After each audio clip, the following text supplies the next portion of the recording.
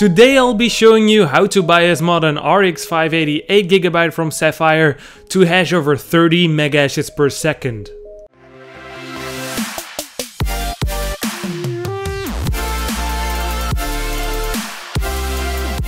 So before I start explaining what you need to do today, I want to tell you that this BIOS mod is only made for the Sapphire NITRO Plus RX580 8GB with Hynix Memory. If you have a different brand or different memory type, you cannot do this BIOS mod because that will ruin your card for almost 100%.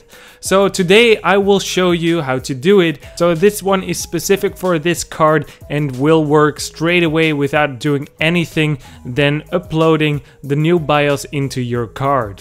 Okay, so first of all, you will need to download the Sapphire NITRO 580 8GB BIOS mod from Mega NZ. I will put the links in the description below of every program that you will need today, so you can download it through your browser and it will start downloading right away.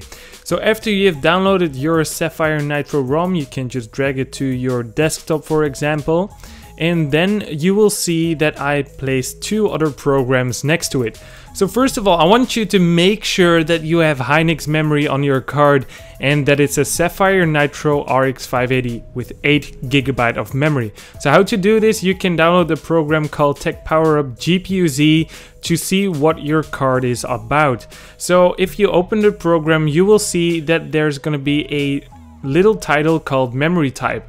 You will need to see that there is GDDR5 Hynix inside there, and you will need to see that this is an 8GB version, and you can see that right over here below the memory type on the memory size. So it should be 8192 megabytes of memory size. So now that you know that you have Hynix Memory for really sure, you can close this up and you will need the next program. So the next program that we're going to be using is ADI Flash. I will also put that in the link in the description below. But what you need to do with this program is save your original BIOS ROM and load in the new BIOS ROM. So what do we need to do with this file? We need to drag it into our C drive directly. So I opened up my C drive over here, and what you can do is just drag it in here so you can see that ADI Flash is inside your C drive. The next step is to drag the BIOS mod ROM into your ADI Flash folder that you just put in your C drive, and you're done with this step. So now you can open up the folder and you will see that there's going to be a lot of files inside there. But actually, you only need the ADI WinFlash.exe file and your BIOS mod ROM. So now we're going to open it up as administrator because otherwise it will not run.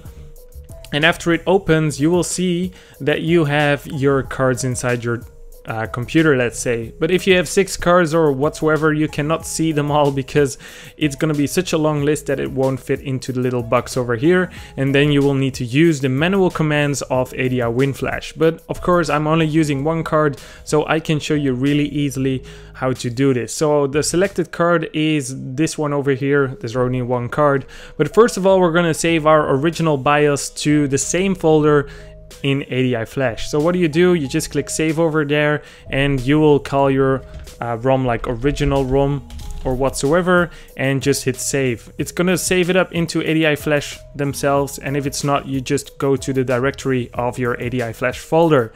So you can just save it up over there, and now we have our original BIOS ROM in there when it says ROM image save to file.